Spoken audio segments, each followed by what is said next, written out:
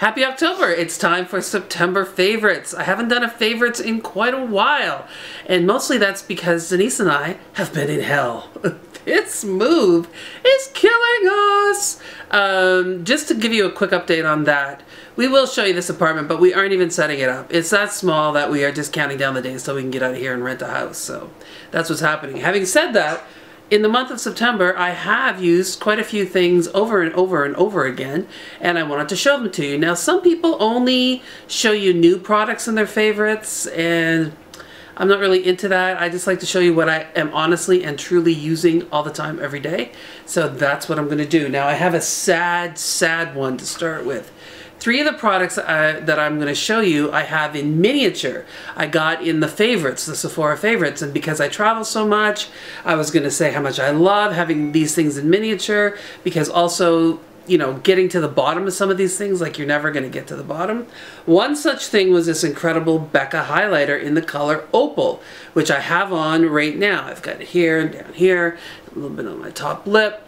I got it in this summer's, like, one of the bronzing kits, and I was thrilled, and because it's so tiny, it traveled with me perfectly.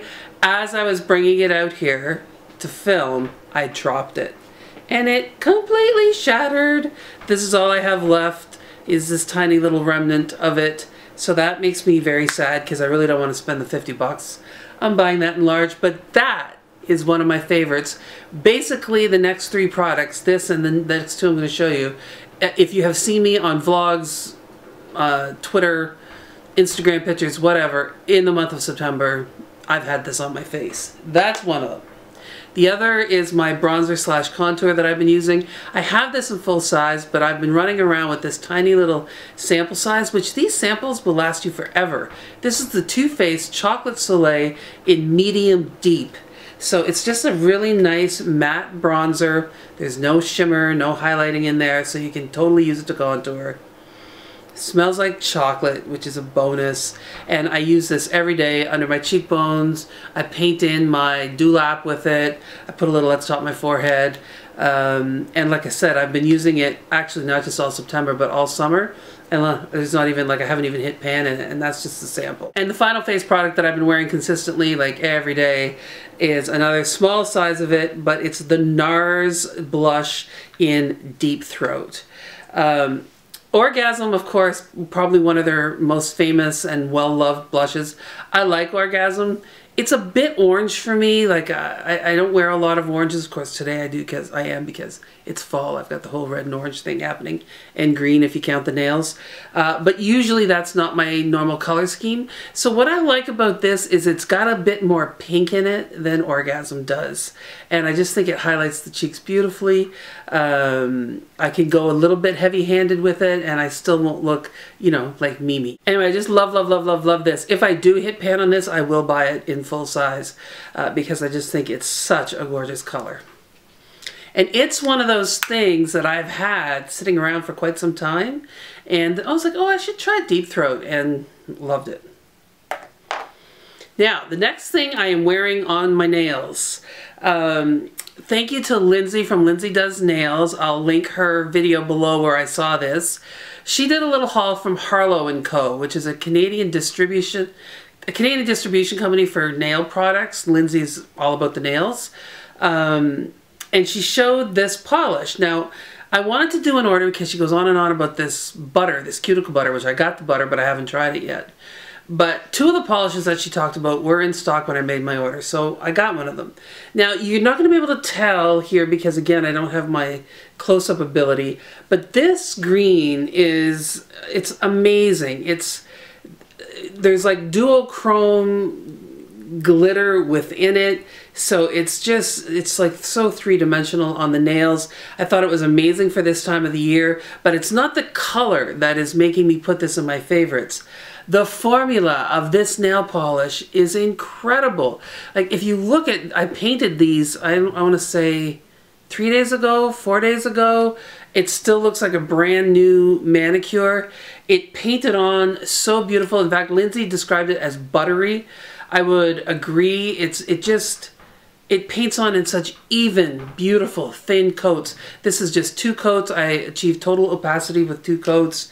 It's been a long, long time since I have used a nail polish whose formulation I love as much as this. And considering that a lot of the polishes I use are Butter London, $19 a bottle, Deborah Lippmann, $23 a bottle, you know, very expensive polishes.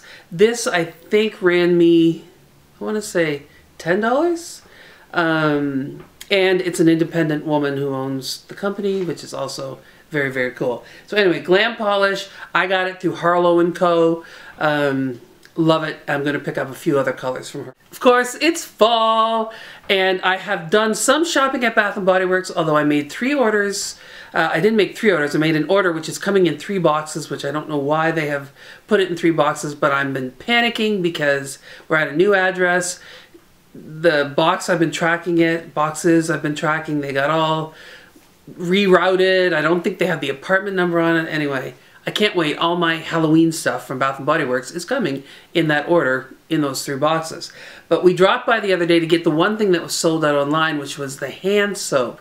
They have really great Halloween hand soap this year. One is Vampire Blood, House of Horrors. Really, really cute. And while we were there, we picked up this. It's Marshmallow Pumpkin Latte in their Ultra Shea Body Cream. I love these body creams. Denise uses these on her hands all the time. We always have one on the coffee table.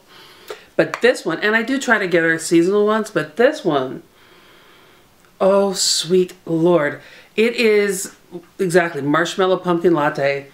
It smells like all those things. Every time she puts it on, I want to take a bite out of her. The only thing I will say about this and the candle that smells like this, it does make me crave like sweet treats. Like whenever she puts it on, I'm like, you should go to Starbucks. You should go get us something at Starbucks. But it's just really, really a beautiful scent. And these lotions have such a nice feel on the skin. Now, if you have followed me for a while, you will know that I have been on the search for the perfect lip scrub. I like the lip scrub from Lush. I find it dries out too quickly. I also find it very, very messy. And I also hate that at Christmas they put all that red dye in it, and I don't want my face stained red. I found one by Fresh that I really enjoyed, but I found it tasted really bad.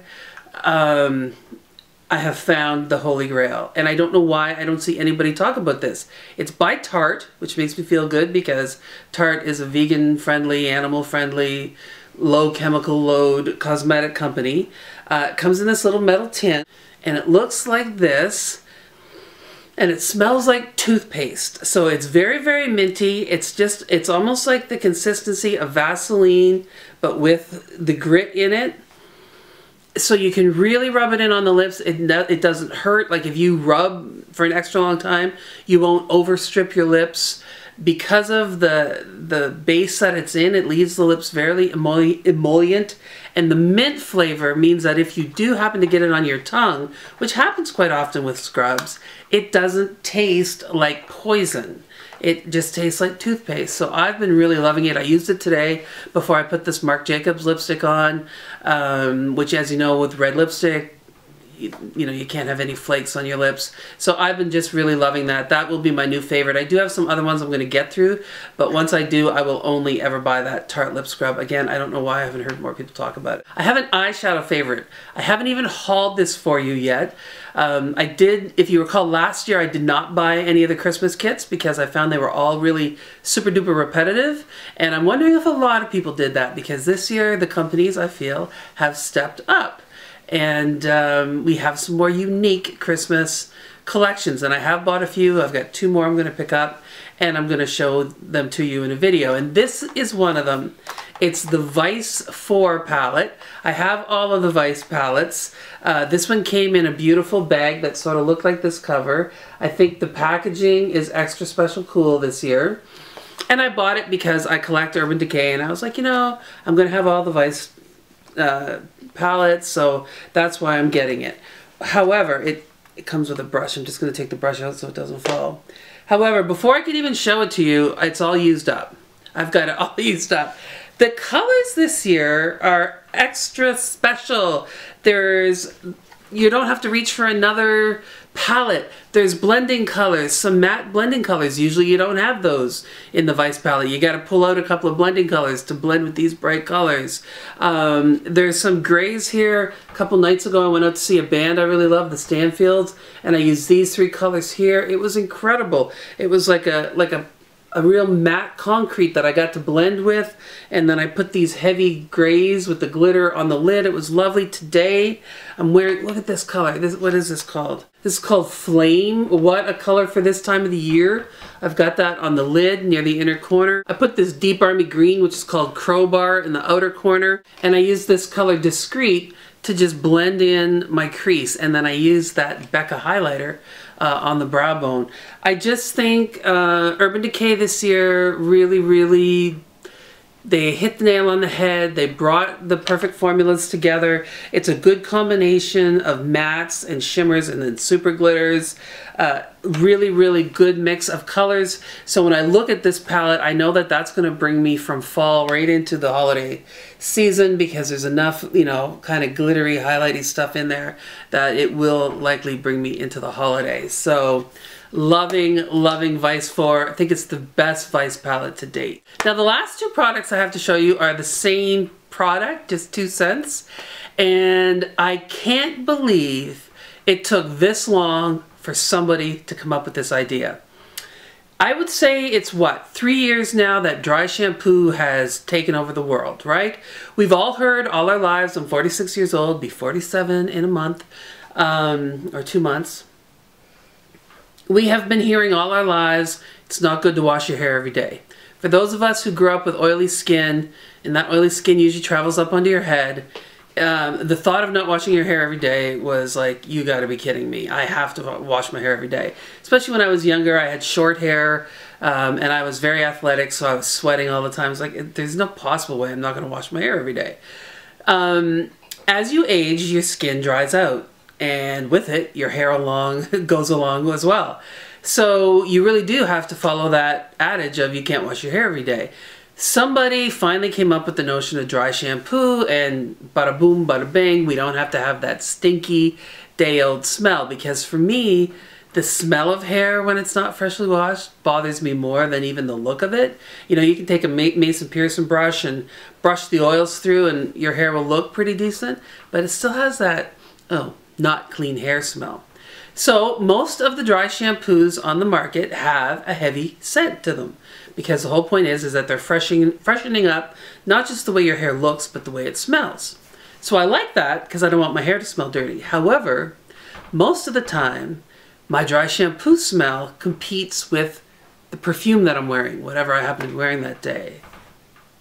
Mary-Kate and Ashley Olsen, brilliant women that they are, came out through their Elizabeth and James line with dry shampoos that match the perfume.